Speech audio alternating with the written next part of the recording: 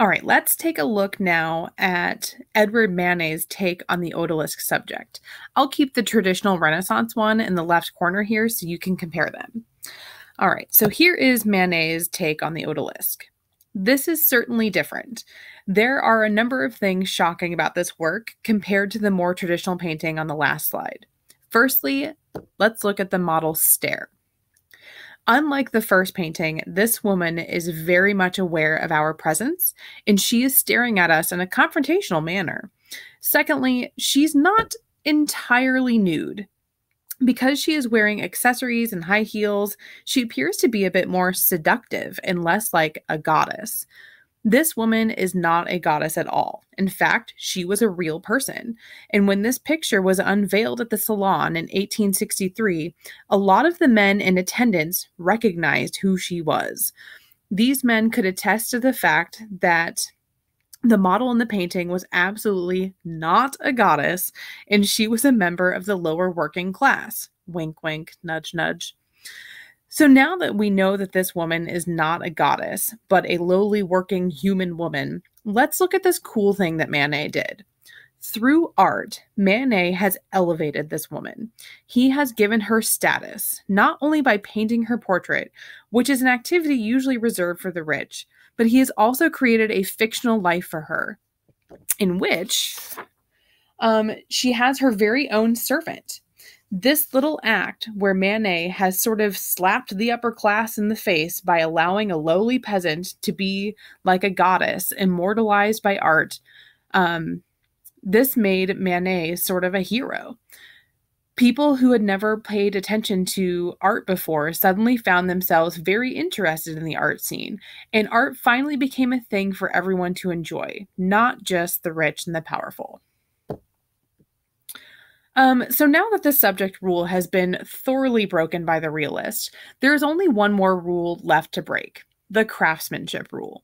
The Impressionists are the artists who dared to break that rule. Once artists were free to choose whatever subject they wanted for their art, thank you, realists, artists began to experiment with new ways for painting. The Impressionists, like Edgar Degas, seen here, painted scenes very quickly, hoping to capture just the essence of the atmosphere with brushstrokes that indicated light and shadow.